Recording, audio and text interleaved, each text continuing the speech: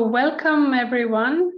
I hope you are doing well. Thank you very much for joining us today. My name is Marian and I'm an international marketing specialist at the University of Tartu.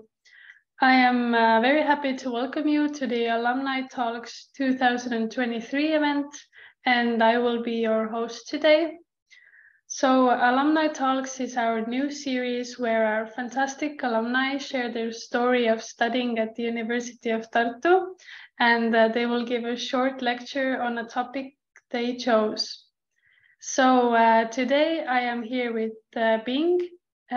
She is a student from China who is currently working on her second master's degree at the University of Tartu.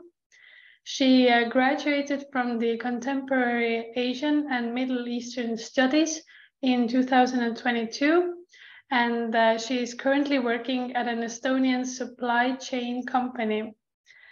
And today, Bing will speak about learning about China from Chinese social media. So before we start, just a little housekeeping. If you have any questions during the webinar, please leave them to the Q&A box and we will address them at the end of the webinar. If you have any technical difficulties, please write us in the chat box and we will try to help you resolve them. And also we are recording today's talk and all participants will receive a recording after the webinar. But now, without further ado, I would like to give a floor to our presenter today. So Bing, if you are ready, you can start. Okay, can you hear me now? Yes. Okay, all right. Thank you for the introduction and good evening, everyone. And thank you for joining today. And it is my honor to be invited to this event. And before, there's also like my background introduction. Let me wait a second. I'm sorry. Let me put my slides on. Can you see my slide? Yes. Okay.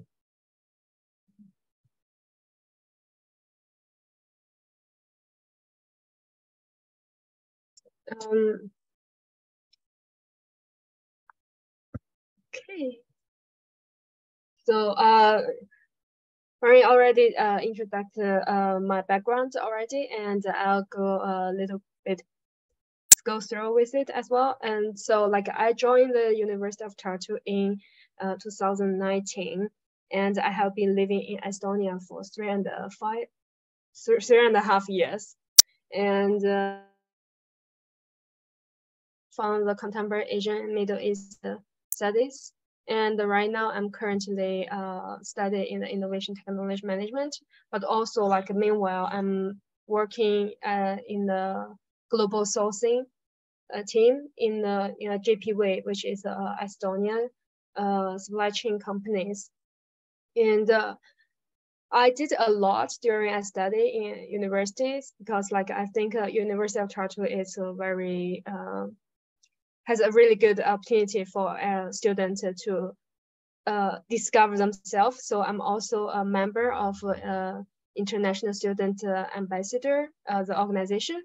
And so like today, my topic is talking about like learning China from the Chinese social media.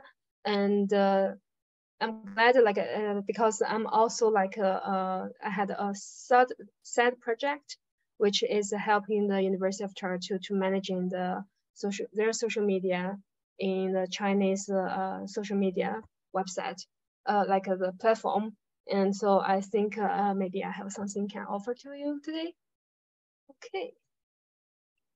So my first topic is like why I want to go through like there's some three major things like why I want to talk about this topic, and what I will talk about this, and how people can learn from this topic.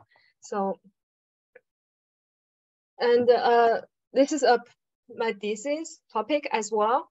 And so the Chinese social media, like maybe a lot of people, maybe a lot of people thinking like, why China doesn't using Facebook and or like Instagram, something like that.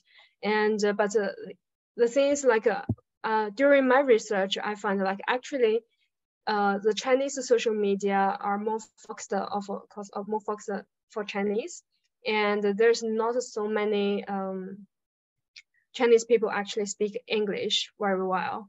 So like in a way, we all know there is a boundary like for the Chinese government like try to ban it those Western social media for Chinese people, but for Chinese people themselves, they have a very large social media net, and people using there, which can actually be enough for them to using for their daily needs. So that's why like I think like if when we talk about China nowadays, like you always like saying like a lot of news about political things, but actually not many people actually focus on the Chinese citizens, like how Chinese people are, Chinese culture are, and you can actually see how really China is from their actually citizens from the Chinese social media. And from 2020, because I did some searching online. They only have the data from 2020, and so like the Chinese social media account from Chinese mainstream media is like 6,000 to 8,000. So which means there's a lot of channel, like you can like the account channel you can find like the Chinese social media, but like there's a couple major Chinese social media using is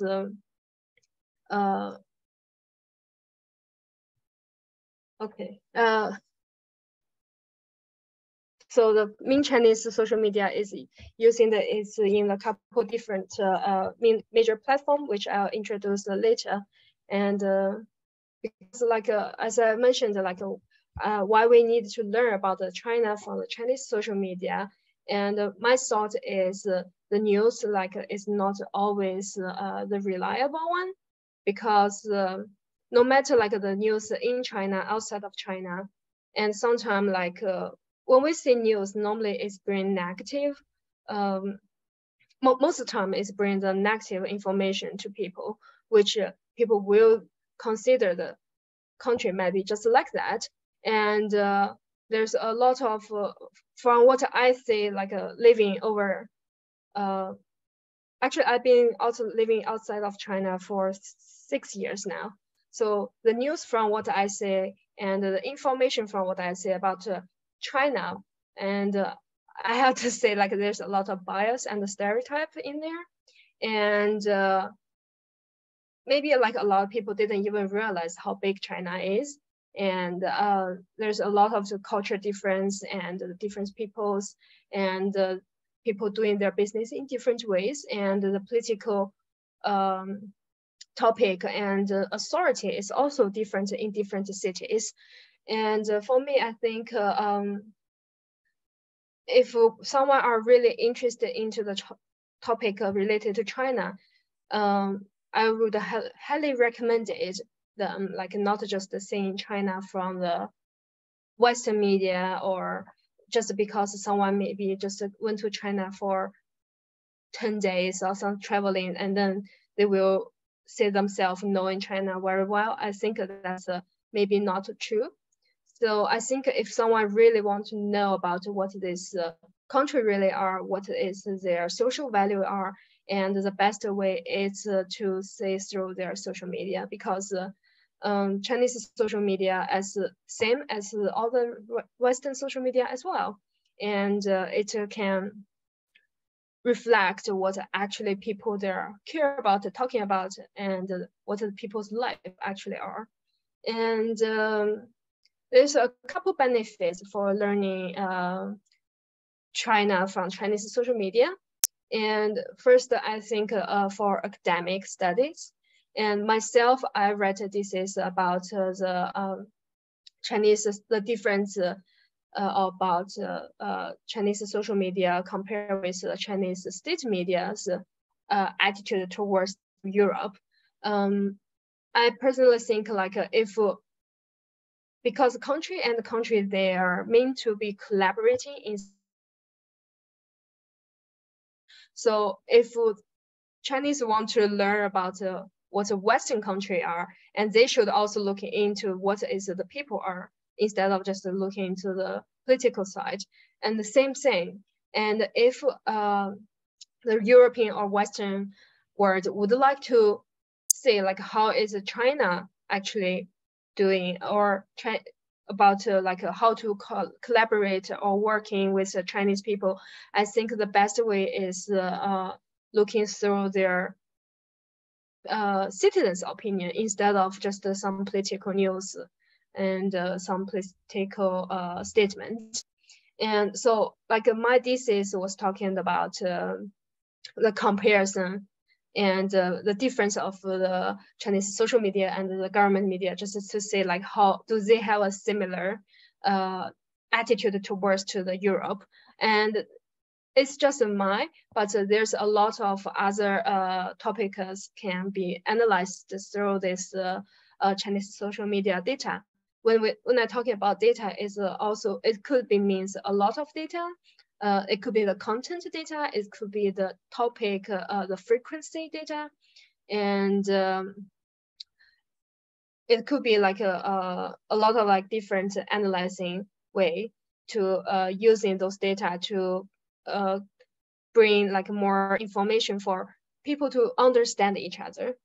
I think like for the government side or for citizen side, and to understand each other is very important, so we can avoiding the conflicts and we can avoiding some unpleasant experience. And meanwhile, for the business, I think if people who would like to do the business in the Chinese market, I think like to understand what is the Chinese consumers prefer, and going through the Chinese social medias, the trending of Chinese social medias, which is I would say maybe the easy way to analyzing the data of what people like. Like nowadays, data science is very popular, so you can use a different way to analyze the people's preference. And from the business side, if people actually try to selling their product to China and to analyzing the content of people's preference through the Chinese social media, is more easy and quick. Maybe not that easy though, but it's more efficiency, I would say. And meanwhile, like I think the platform I will talk about today, it will bring some more innovation ideas about what its life could be, I think, because like I would say like there's two platforms I would introduce today. And one of them, no, like I said, it's a couple of them, but one of them is called WeChat. WeChat is one of the biggest Chinese social media, which you can consider as the WhatsApp. And but the using of WeChat is much more complicated, or not complicated. It's more, I would say, we call it a super app, which means it's implement with a lot of functions in this app. I'll introduce it later. And however, there's a very disadvantage, or I'll say negative part of learn when we're talking about English here. So we're saying like learning China from Chinese social media, but the language barrier is very pain. In China, not a lot of people actually speak English, and the people, I mean, even though nowadays like everyone knows English is very important, and the kids starting to learn English at really early very early age, but the foreigner like in China is mainly like tourist, and not so many people actually living in China, and it's very difficult to have this real conversation opportunity for regular person. I'm from the city tourist, foreign tourist there. So when I was kid, I practiced my English on the street because I just grab some people like look like foreigner and then say, can I practice my English with you? But not like everyone want to do that, and not everyone would like to talk to foreigner either, because a lot of Chinese people are pretty shy.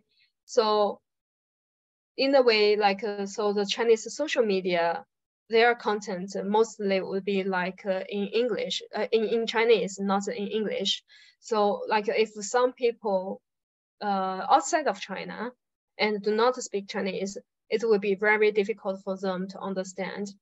And but to learning about China, like I think in the way you have to learn about in learning the Chinese, because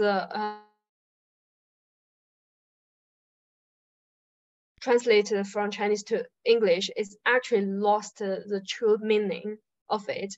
I think Chinese language is very complicated and difficult actually. So it's hard to explain it very well through the other language. So if someone are really interested into like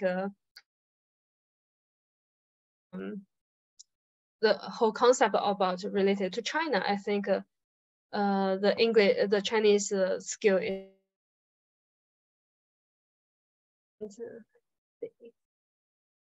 So and then I'm coming to talk to you like what do we need to know about the Chinese social media. As I mentioned, there's a lot of different platform of the Chinese social media, and there are some very popular platform I listed here. One is a WeChat, which is combined WhatsApp and Instagram, I would say. And another one is Weibo, you can consider is a Chinese Twitter. And another one is like called Xiaohongshu, is interest and Instagram and Yep. And also in the way is Google, because I'll explain to you when I show in the page later.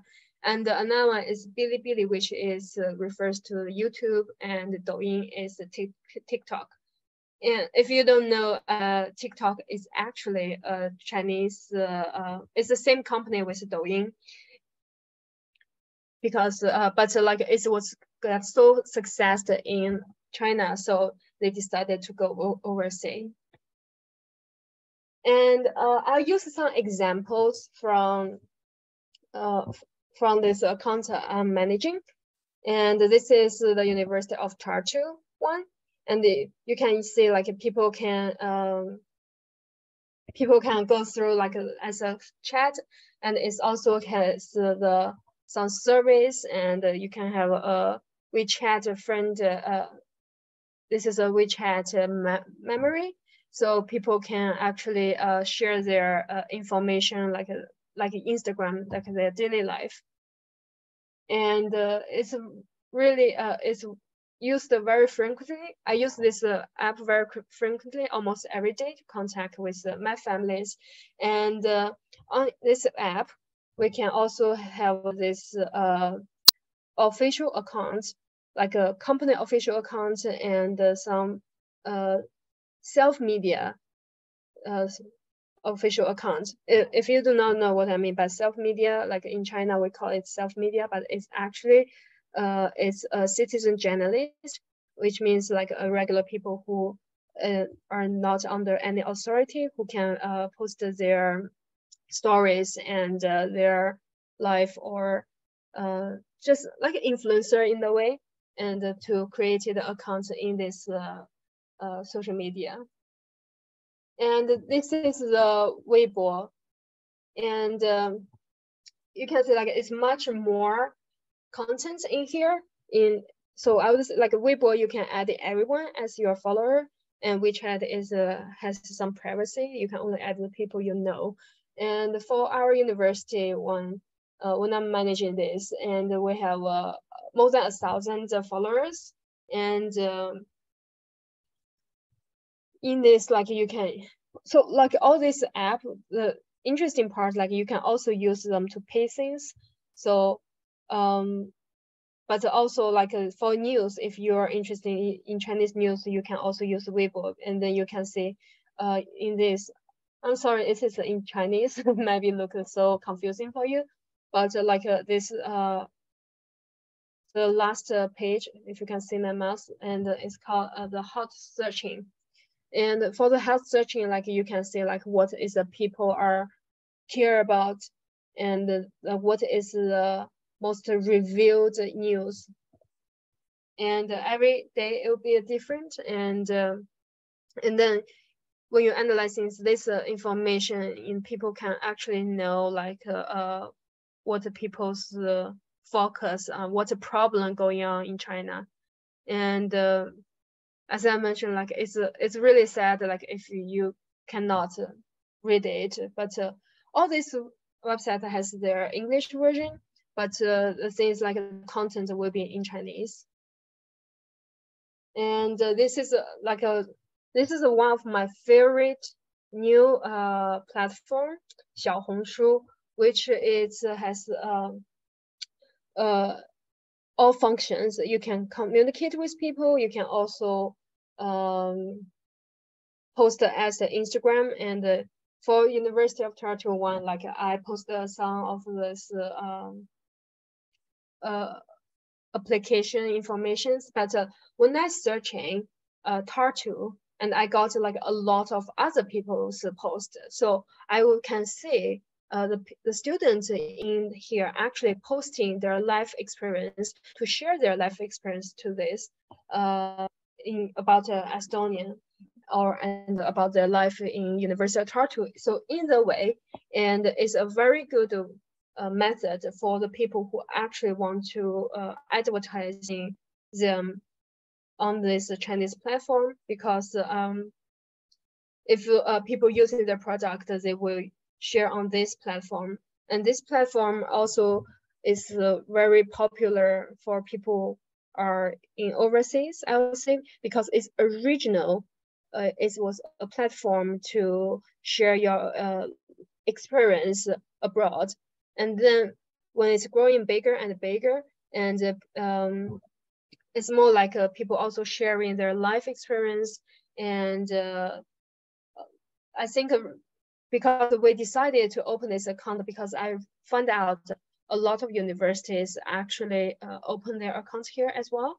And because people are more real on this platform. When I say real, it's like real on their opinion, because you can see a lot of people actually share their experience and pictures related to some certain topic. So when I search in the Tartu, and I didn't post the picture in here, but when I search in Estonia, there will be like maybe 10,000 searching a hashtag in there already. So this is also one of the way to helping the companies to expanding their brand and or doing their marketing. And another platform I would like to introduce to people is Bilibili. Bilibili is the Chinese YouTube channel, and it has a lot of it's almost as same as YouTube, I would say. And the people also can share their experience here. And the most popular topic in here, it's you can. This is my account when I opened it. So I have seen some students already shared their experience of study in Estonia. And maybe sometimes it's just a little clip about how their life are, and what this university looks like, and what people, it's of course, this is also requires the people who are willing to do it. And you can also see like what is the most popular videos of people watching. And in the way, this is can be used as a content analysis for either in the business way or academic way. So as I mentioned so many times about like this data we can using, and so how could we learn from about China from those Chinese social media? And how should we use this social media as an individual or business or organization?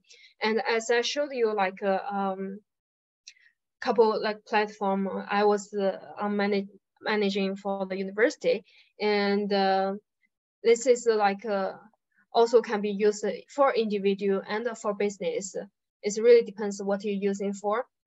And for the data and like all this content, we can collect it as a data and analysis. And for like this graph I posted here is from my thesis, and we can see like because it was last year, and so we can see like the topic of COVID is like 27%, and there's a topic on business is like 7%, and for traveling it's 16%. Well, this is regarding to the topic about Europe, of course, and then also like there's a lot of topic related to trading and politicals, and as I've said, like all these data are very useful for academic. Like if you want to write a thesis, I think analyzing Chinese social media is a very practical way, and because it's different with Chinese government, like the state-owned media, because the state-owned media, in the way, it might has some bias, and so for social media, for the Chinese social media, like the social media might be a little bit different, but in like people also need to understand the Chinese sarcasm as well, because it's on saying like there is some restrictions on the Chinese social media, what you can post and what you cannot post, but people always find their way, and people use different method to sarcasm their problems or the government's problems, and so like this is how they can express their feelings about the problems. And for marketing, using like those data can be analyzing about the trending, like the target, the marketing target audience, business using, and it's a very important branding. So for branding, using the Chinese social media platform is very practical in a way. So if I go back to this Xiaohongshu, and I opened this account like last December, and just about a month, like I can show you, this is the number here, like I already have 121 followers already, and I'll say like it's really quick growing about your like the people's subscribers. So that's why I think like if some company want to branding or do some marketing method, I think using those platform is very useful. But in a way, like for content analysis, this is the data I'm talking about again, and I would like to remind people and need to be very cautious. A lot of things like, for example, for TikTok, like the same way of the Chinese Douyin, and a lot of content in here, what you see might not what you see. So why I'm saying that? Because a lot of information like for Chinese, it might be easy to say this is it's definitely fake. because we all know like the video click for some videos, people can actually make money off it. And nowadays, I don't like to say this, but like people actually making some fake video to pretending the actually stories and to confusing people just because they want more click in there so they can make more money. And so I would like if someone using this like a Chinese social media data and like the content data as their academic studies, so you really need to learn what is a fake news, what is real, because some of the video is just untrue and is I didn't, because it's really difficult for me to bring an example here. I cannot share the link in there because like it's an app link. And for example, I'm watching some video a long time ago, and like how people cooking in China, and they just make a very messy and throw the food in there and put in a lot of like the surroundings like nasty, but maybe some people, if they've never been to China, they might think this is just China art, but that's not true. I would say like so I wish like people who are using the Chinese data, like social media data, they are actually can be like recognize what is fake, what is real. And so this is like an example of my thesis back then.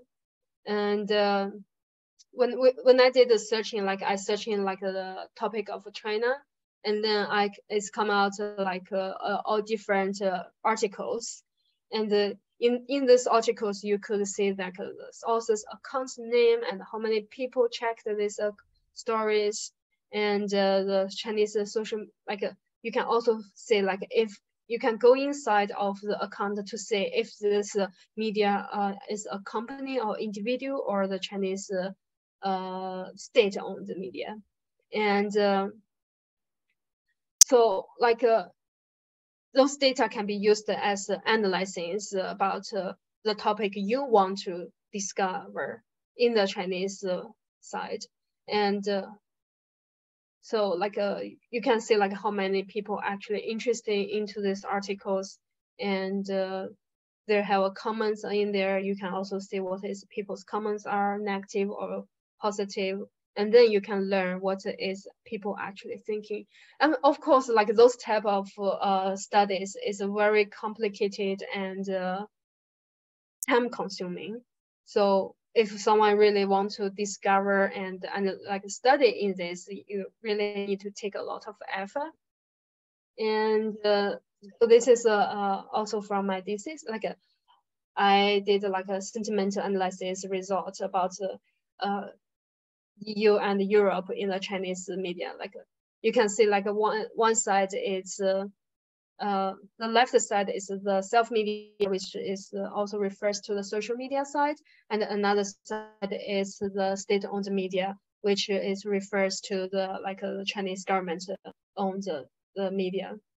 And well, this data is like I did about 200 articles like analyzing, and those data was 2 years ago. So maybe now it's it's not because the COVID situation is changing. There's different variables, and so maybe those data is not valid anymore. So if someone also are interested in this, and you can take a look of my thesis, and then maybe you can write your own as well. And yeah, this is will be end of my presentation. And I know like it was a pretty short time, and there's actually more I want to talk about how to learn China from the Chinese social media from different platform. And but like I think today we can maybe like if you're interested into these topics, and you can also contact me. And I'm also like a student ambassador, so my email is there. You can write to me an email. And I think that will be it for my presentation. I hope I bring something interesting for you, because like this is a late day and you could choose to watch a movie at home or to relax, and then you come to listen to this. So for anyone here to listen to this presentation, also want to say thank you. Thank you again to listen to this presentation. And I think maybe we can go for the Q&A section. Okay, thank you so much, Bing, for this exciting talk. And as you said, now it is time for some questions from our audience. And just a reminder, please type your questions to the Q&A box. So I will just start off with the first question. So it says that, could you please describe the program structure, and are there any specializations? I hope it means like the structure of the contemporary Asian and Middle East, right? You think? Yep. Yeah. So like there is some mandatory classes like you have to study, and I think and then I don't remember clearly. I think it was 6 classes of them, or maybe a little bit more, which you actually can finish is if you work really hard, you can finish it for 1 semester, and then you can choose the direction you want to focus on. And so like, I think for this direction I choose, I prefer to learn more related to China side or Asian side, because like we are like contemporary Asian and Middle East. Because like for me, like maybe a lot of people ask me like, oh, you're Chinese yourself already, why? There's one of the interesting things I want to learn, because like I don't want myself to be a stereotype. So I would like to learn what is the Western university and the Western world teachers to teaching about this type of topic. So and then after you finish all your classes, you need to do some like internship. And then if anyone who joined this program, I highly recommended you to go exchange into Asian country, and then you could because like University of Tartu has a lot of university like a cooperated universities. So go to exchange can make you help you to learn more about these topics. Okay, thank you. So the next question is that what are the most popular social and state media in China? And what social and state media did you analyze for your study? So I think the most popular one is the Xinhua Net. And also like let me take a look. I have a list.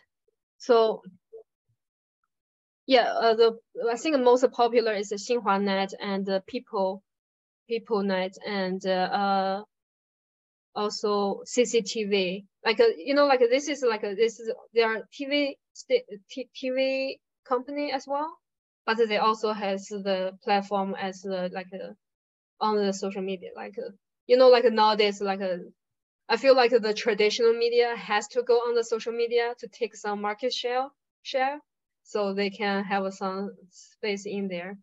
And so I did research. So I did research based on the WeChat actually. So on WeChat, some of this state media also has their own account, and then they will post their information there, and I collect those articles and analyze it. Yeah. Okay, thank you. And before the next question, I forgot to say, if you could please stop sharing your screen now, would be great. Oh, okay.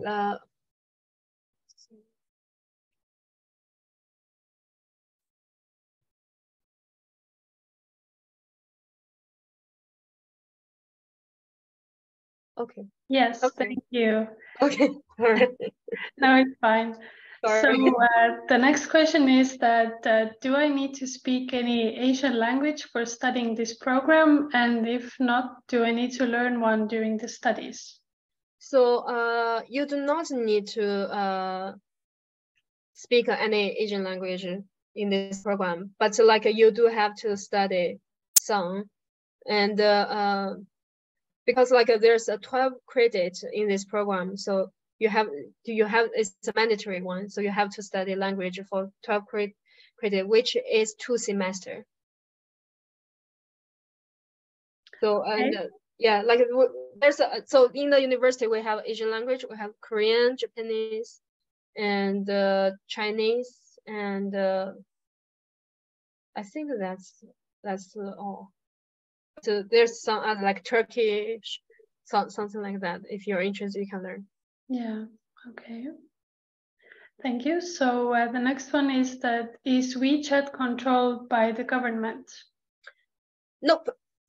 WeChat is a private company and owned by the private sector person, I think. Well, there's a CEO in there, but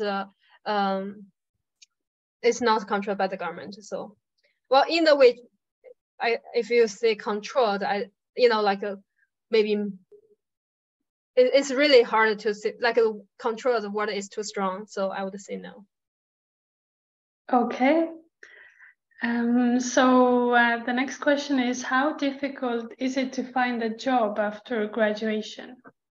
So so far, like the people I know all find a job, but in the way I would like to say it's very tricky, because like I think if you study a culture or political, because this program is more like a culture and political related, and since we're living in Estonia, I'm not sure like who asked this question, but if you're not from European, and to find those topic related job, it was a little bit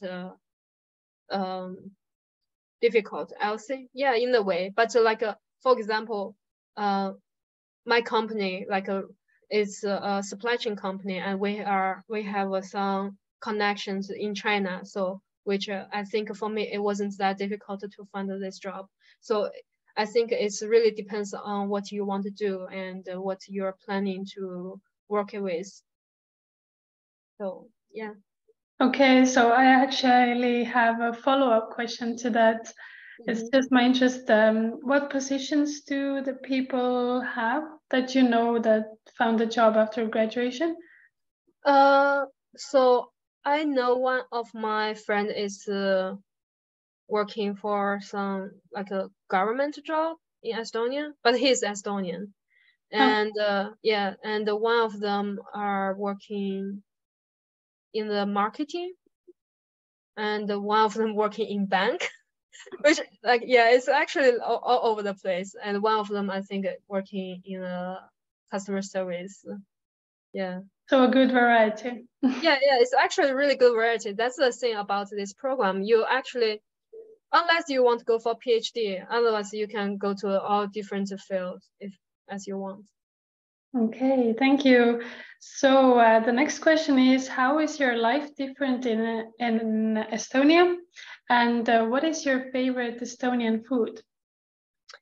I think yeah, Estonia is pretty different from what I'm from, because like the whole Estonia has 1.3 million people, if I remember right. Yeah, and the city I was living, so just one city. So I think like for the size wise, like I do feel a lot of space here. It's really quiet, and in a way I like it because like I don't need to take 2 hours of the bus to go somewhere else. Yeah, I can just walk. Yeah, and I think like the weather maybe a little bit different. It's much colder than where I'm from, but I'm from north of China, so we're pretty cold there too. So it's not that a big difference. I mean, it's much snow here, which is nice. I think like because global warming back home is not snow that much anymore. Yeah. Do you also have a favorite Estonian food? Smoked salmon.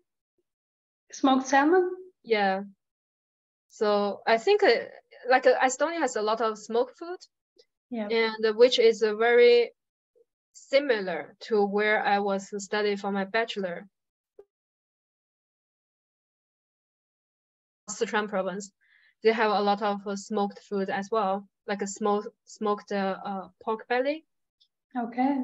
Yeah, and then I feel like it's kind of like a easy access for me to like cooking similar food as what I eat back home. We have like a common sense of culture, I guess, food culture. Okay. So there is a question, why was the University of Tartu your preferred university for the course? Yeah. So I actually, when I applied, I did apply some different universities, and but I don't like to feel like an ego about it. But when you're searching, University of Tartu is a better university. So of course, like you come here, right? Like I don't want to diss any other university in Estonia, but like we are pretty good high up there. So yeah, that's like when I got the offer, I said, oh, compared with the university, like oh, okay, Tartu seems like a better place to go, and so that's how I decided. But also like the curriculum was a little bit different. The other program I was applying is more like the international like international efforts or international relations, something like that. Yeah. Yeah. So like I think this one might be a little bit because like when I saw this advertising for this program, people also said like if you're interested into business, you can also learn from here as well. Because like this program, there's one. This is the thing I really like this program because it's very flexible in a way. Because for example, like I'm studying again in ITM now. Like there's so many mandatory classes you have to take, but for this program, you have less mandatory classes, and you can go the direction whatever direction you want in the university. So I think that's a benefit of it. Okay, thank you. So next I will ask, how easy is it to pursue a topic of interest if the person already has a thought for a topic for his master's thesis? Well, if they have a thought of their master's thesis, I think it's very easy because you just need to find the professor or lecturers who are actually in the field, and then you just go to talk to them. Most likely, if they're not that busy, you've been taking. So yeah, but one advice is prepare earlier. That's good advice, always. Yeah. So could you tell something about student life in Tartu? Oh, I have to say, like student life in Tartu is very colorful. I'll say there's even though like a Tartu is so small, but I really like it because like when I was traveling I went to Sweden like a couple months ago. I want to find something to do, and I search it on Facebook. I cannot find anything because for Tartu, as long as you check it event and then you say like just put location in Tartu, there's like 10 events happen today, especially on weekends. So I think like you can go to bar, you can go to like ESN event, and also like you can join all kinds of like student organization. For myself, I'm in ISA, so I've been in ISA for a very long time actually, and I'm really glad because like we do a lot of cool things together, and also like we are consulting for the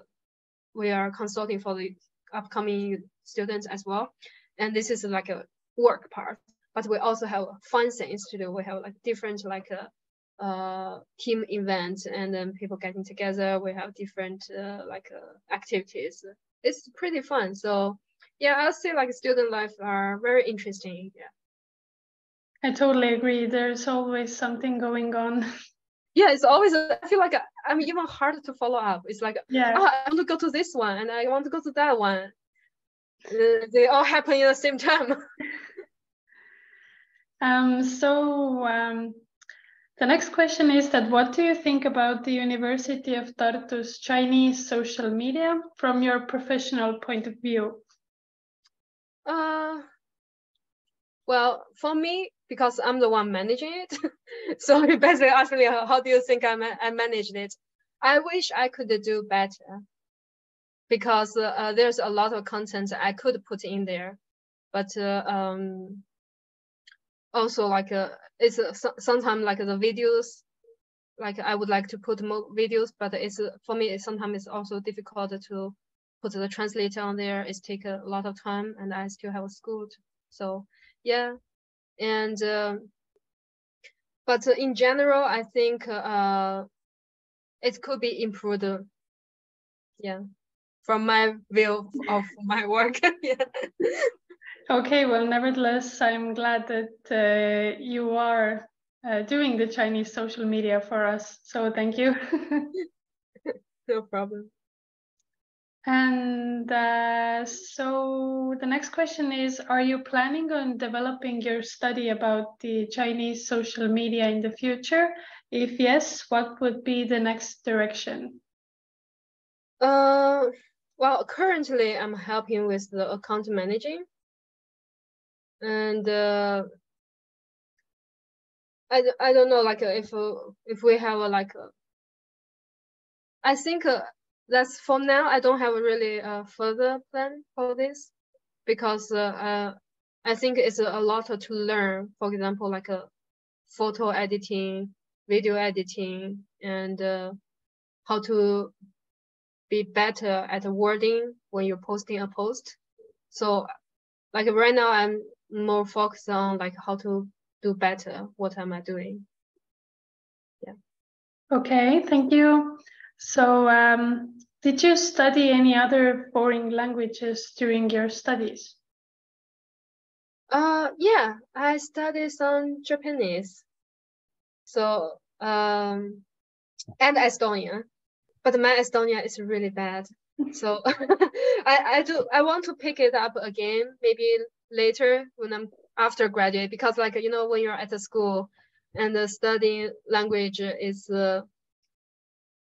you need to put much more effort. Yeah. Yeah, it's not like you go to classes twice a week and then after that you will be a good speaker.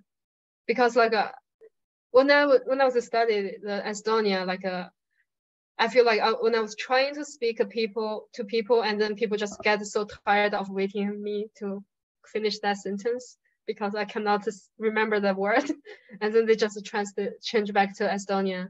But I do recommend people to study some Estonian, even though just for the basic. Like for me right now, since I didn't practice for so long, I only can say a couple words. But if I go to this like a local grandma shop, and if I just say 6 kilo, which means 2 kilo, because I don't go 3, you know, like I don't need anything for 3 kilo. But they're so happy. They're so, oh, she speaks Estonian. Yeah. And Japanese is just like I want to pick it up with something like different. Yeah, and it's also pretty interesting. But as I said, like back then I thought like study language would be so easy in the University of Tartu, and I found out no, just you really have to put effort in there. So don't slacking, do your homework on time, remember your vocabulary. Yeah. So I think we will have time for one last question. So what are the things that you didn't expect about the University of Tartu? I didn't expect. I think, okay, like I guess before I came, I didn't like this, one of the reasons I want to study abroad, because I'm looking for some different experience. And there's one thing I didn't expect is actually no campus. Like the campus is the city in general. And because like in China, normally a university has a campus that has their own gate, and then you go into the gate and it will be the campus. It's kind of like a high school, but like a much larger version. You have your own like a shopping area or canteen area. But for Tartu, it's more like the city. The university building is actually blended into the city, and that's something like I didn't expect how spread it is. But I mean, Tartu is really small. But in general, like from my perspective, when I was studying back in China, it's like everything is packed together in the gate. So yeah, that's a little bit different. And another thing is like I didn't expect is like how the university encourage the people, like the students, of their innovation way, because like this program is also under the business and academic and the economy, and so we can have a lot of opportunity to actually to go in a lot of like a startup event, startup training, and all this to make your own thought to become to real. I guess because like also from my perspective before, I studied English for my bachelor's, so we're all more focused on the English side, not to become to a business person or like a like a company building. I guess also that's the spiritual of Estonian as well. Yeah. So that's something I didn't expect, and I really enjoy it. I was a volunteer for startup day, and it was really fun. Okay, thank you. So I believe we have covered all the questions from our audience. I would like to thank our presenter, Bing, for sharing her experience and for a great talk on an interesting topic. And thanks to our audience for being with us today. And also a few things before we wrap up today. If you are a future student and planning to apply to this program this year, the application period has already started and the deadline is on 15 March. And also there is going to be a virtual meeting with the program director where you can ask any questions you have regarding the program. And we will send you the information along with a recording of today's talk. So thank you again to everybody for joining us today. Especially thank you to Bing, and I wish you all a nice evening. Thank you. Good evening. Thank you. Bye. Bye.